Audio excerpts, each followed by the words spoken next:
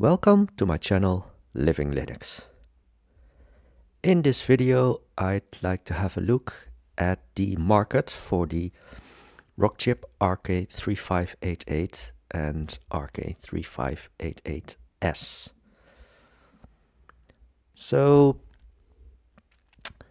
this chip was already announced like years ago, but it was delayed with something like 2 years. And at the end of 2021 and early 2022, the first announcements came in that actual hardware was going to be released based on these chips. So I think it started with Taki Udon on the 24th of March, and he showed the Firefly with the Rockchip 3588. And I guess that's also one of the problems with being the first. It was also quite expensive.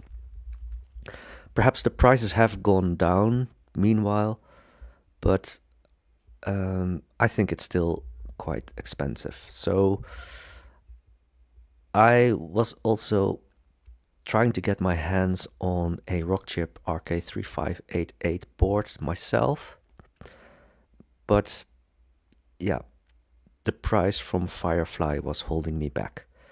So I looked around and I found a company called Mekotronics.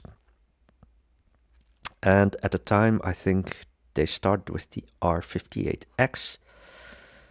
And I was a bit hesitant to buy it because Mekotronics at the time was not a company I had heard of before. And I really didn't have any idea about the quality. But in hindsight, I was very glad that I ordered it from them. And I think I paid around 270 euros in total for it, including shipping and taxes.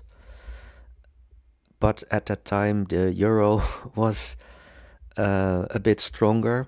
Now it's roughly similar to the US dollar. So probably in euros, the price now is more like 300, perhaps even above that.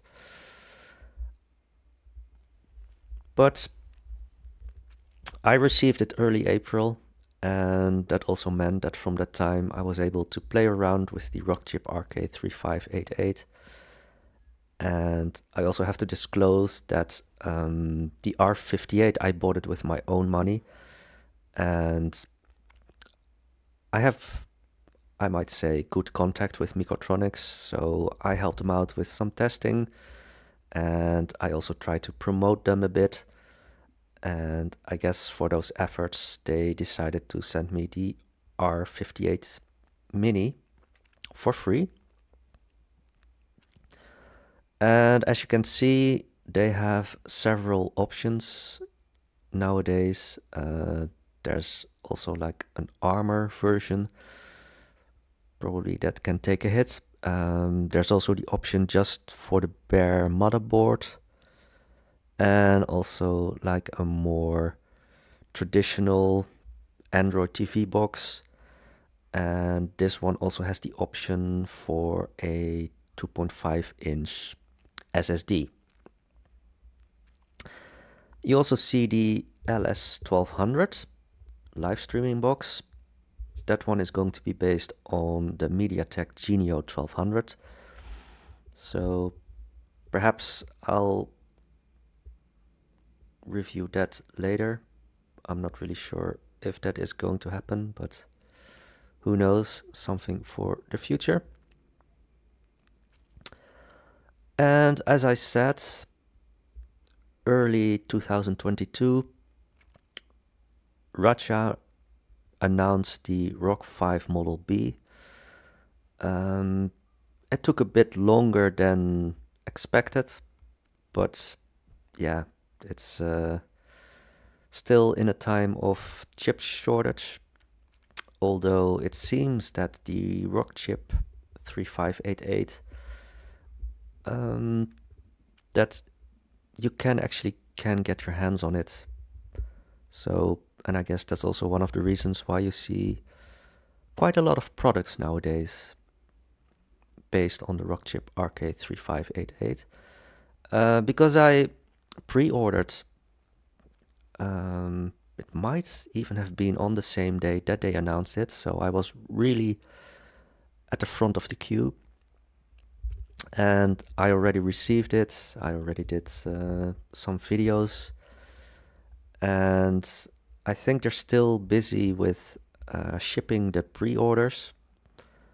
And well, hopefully, let's just say before the end of this year, that they can start selling it just for the regular users and not just the people that pre-ordered. Meanwhile, there was another board that caught my eye, the Khadas Edge2, and this might be the smallest Rockchip RK3588 board. And yeah, it's not a cheap option, but if you prefer a tiny board, then yeah, you might want to have a look at this one. And you also can get it with this metal case. And I think this metal case will also help with the cooling. Now, I've seen a lot of complaints about the prices of Rockchip RK3588 boards. I think Radxa was the first one to have it at prices that started around $120, $130, and with the pre-orders you would get a in total $45 discount. So yeah, if you really wanted to at that time, you could get it for less than $100, but yeah, as it turns out, you had to wait a long time for it before you actually had it in your own hands. So, as I said, it looks like that the Rockchip RK3588 is relatively easily available. So now I'm moving on to the NanoPi R6S. As you can see, this one starts from $119. This one is more aimed at being a router because it has 1 gigabit Ethernet port and two 2.5 gigabit Ethernet ports.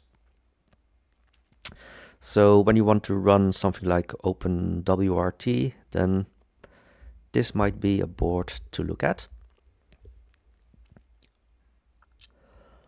And recently, OrangePi announced their OrangePi 5, and it's based on the RK3588S, which is a cost-optimized version of the RK3588 without the S. And let's just say when you're just looking for a simple single board computer for retro gaming, then the RK3588S can do the same things as the 3588. It will have the same performance based on the CPU cores and the same performance for the GPU. So there's only a difference in the amount of peripherals that can be connected or the ports that can be connected. But as you can see, it starts from $60, and that's even with 4 gigabytes of RAM. But it means you will have to order this month, and they expect to ship it next month, starting the 1st of December. And after the 1st of December, the price will go up to $68, and next year it will start from $75. So I guess at the moment this is the cheapest option to get your hands on a RK3588S single board computer. Now I'm switching to some other options with the Rockchip RK3588, and that is a laptop. Now, if you want to order this one, I think you have to click on the Get Samples, and then you can just order one piece. I think it means that because they call it a sample, so you don't have the option to configure the storage, you don't have the option to configure the memory, but I think it comes with 8 GB of RAM, the sample. And you see $425, and I think you also have to add like shipping and potentially taxes. So that could mean that you might end up with a price above $500. But for now, this is what I've been able to find so far, the only option for a Rockchip RK3588 laptop. Now we're moving to a tablet, and they call it the FydeTab Duo. And it's also based on the Rockchip RK3588, and I think it's the S. It's not cheap, as you can see here, around $560, and then you probably need to add shipping and possibly taxes. But it's nice to see that more options are coming when you want to have a different kind of form factor. And another